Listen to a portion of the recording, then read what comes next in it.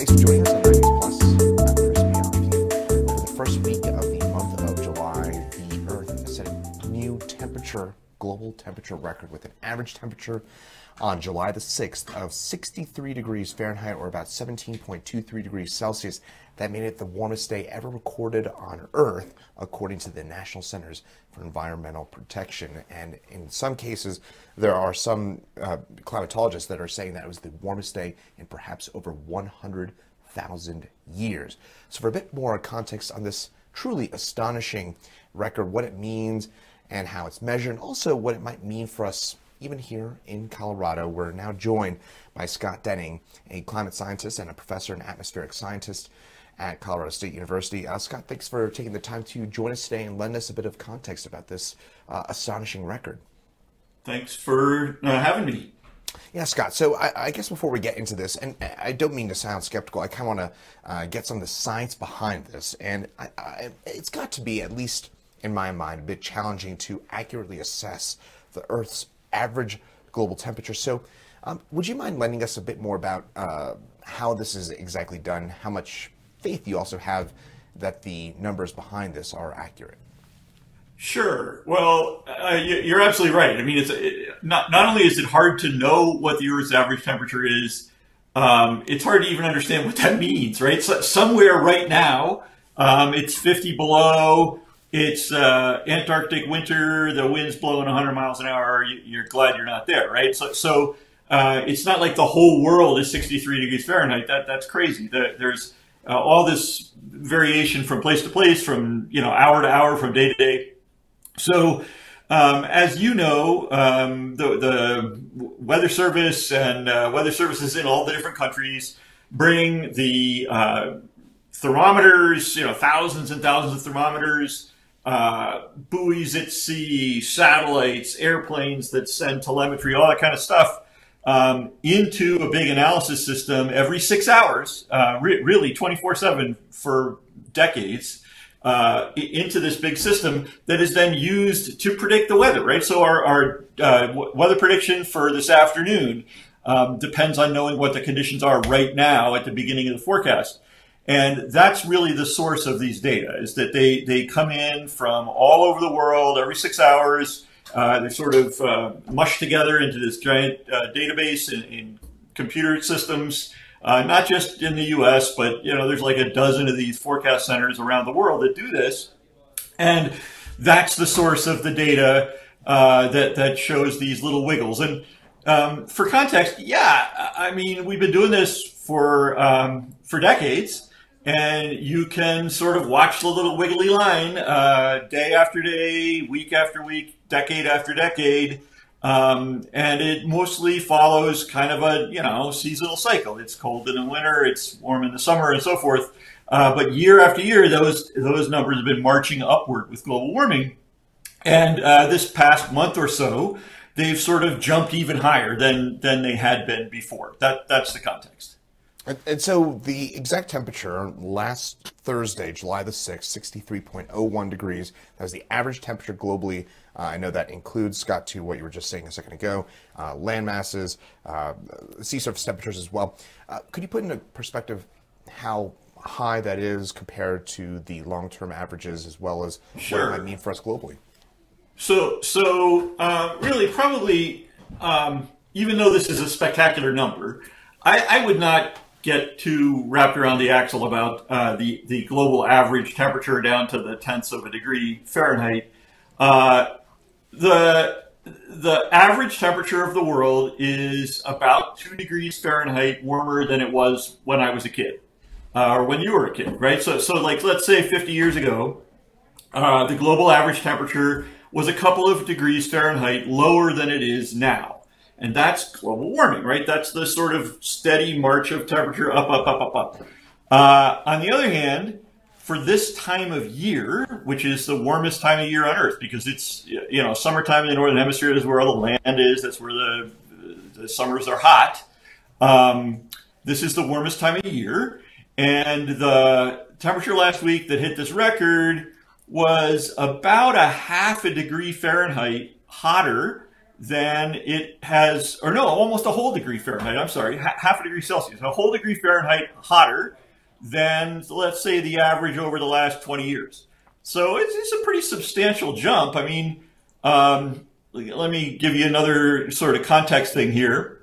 The difference between the bitter cold of January, when all of Siberia is frozen, and the middle of July, when Siberia is roasting, is about 3 degrees Celsius, maybe 3.5 degrees Celsius. And so we're looking at a half degree Celsius above that. Yeah, that's pretty substantial, right? That's like 20% of the difference between winter and summer. It's a pretty big difference. That is a pretty big difference, no doubt about that. Without oversimplifying this, is it, you mentioned this at the beginning, is this caused by global warming, or is it hard to maybe pin down one specific day, one specific record to the warming climate? So great question. I'm gonna have to, I'm not dodging your question. I'm gonna try to make it clearer for you. It's in the nature of averages, okay? So let's imagine that instead of global temperatures, we're talking about baseball. We're talking about somebody's batting average, right? And so you got some guy who used to hit 250, and all of a sudden this summer he's hitting 350. He's just knocking them out of the park, and we say his batting average has gone up. Now, on the other hand, like, let's say it's Wednesday afternoon at Coors Field, and this guy comes up to the plate, and the pitcher is tired. Maybe he didn't sleep at a good hotel last night. There's a gust of wind that blows it right into the strike zone at just an opportune moment, and whack, out over the wall. It's just like out of here. So you can't necessarily, it would be crazy to say that particular home run is because his batting average went up. That's kind of what you're asking is, are these high temperatures today because the average has gone up? No, it's the other way around. His batting average is up because he's hitting a bunch of home runs, right? The cause and effect here is almost backwards.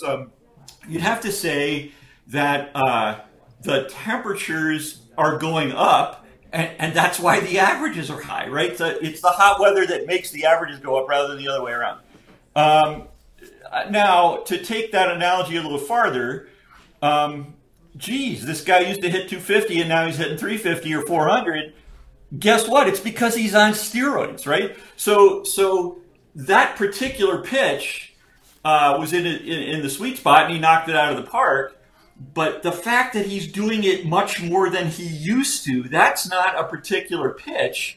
That's the steroids, right? So the analogy with global warming is that we're having all these hot temperatures because of all this CO2 in the atmosphere. And that's driving the averages up.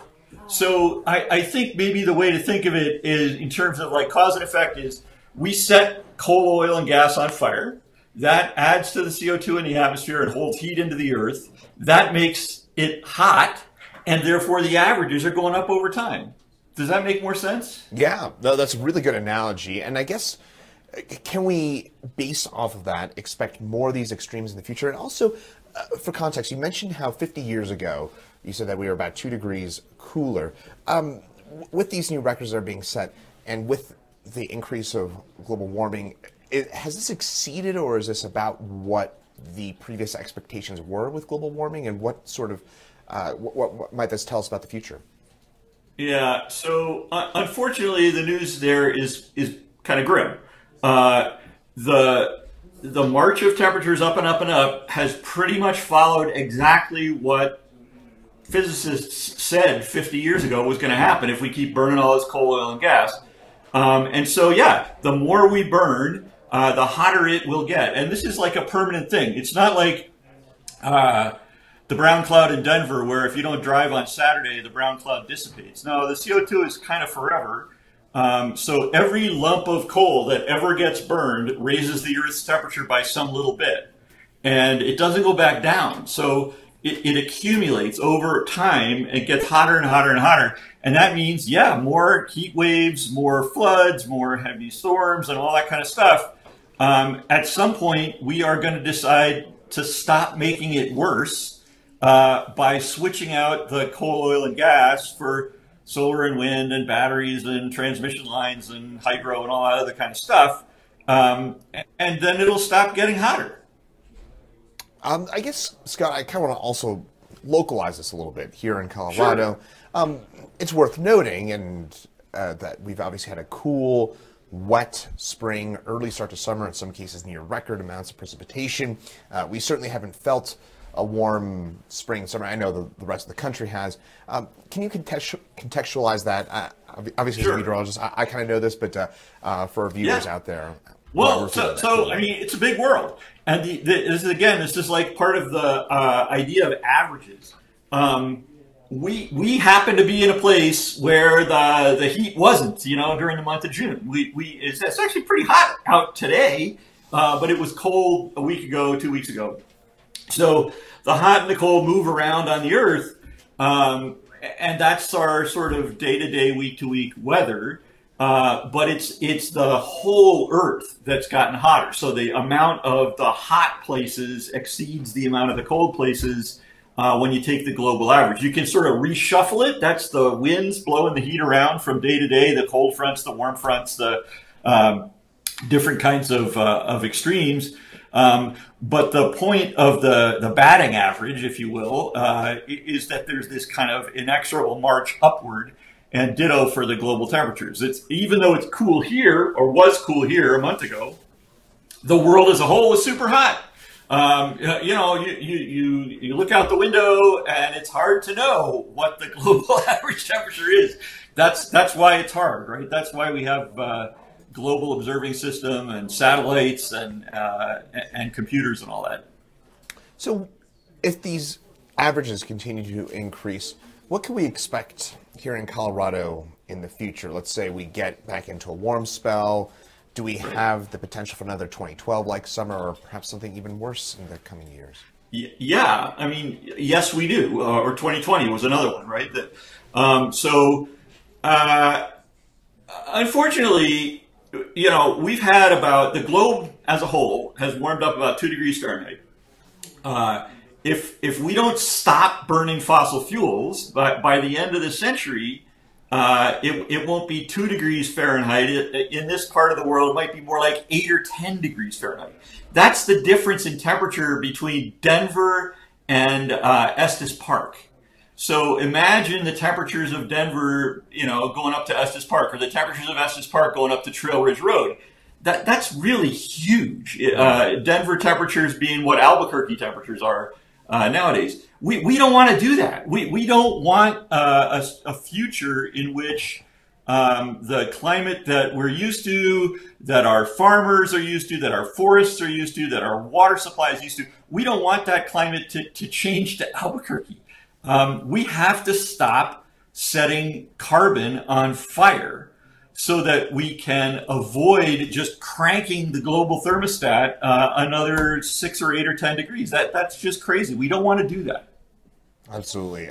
Scott, anything else about this record that was set last week in the broader context for our well, the records are going to come and go, but it's the trend that's our problem, right? So, yeah, super hot right now. It's going to cool off. This is the nature of extremes. But the real point is that we have to figure out a different way to keep our cities lit, drive our cars, make our stuff, run the internet. All of that stuff's got to be powered without burning carbon that then cranks the thermostat of the world to a higher and higher state. And certainly getting that lesson, I suppose, that harsh way over the course of the last few days with an extremely, extremely hot starts of July globally. But Scott Denning, a professor of atmospheric science at Colorado State University and a climate scientist, thanks so much for taking the time to join us today and lend us some of your expertise and context about this global temperature record. Thank you. Thank you for having me.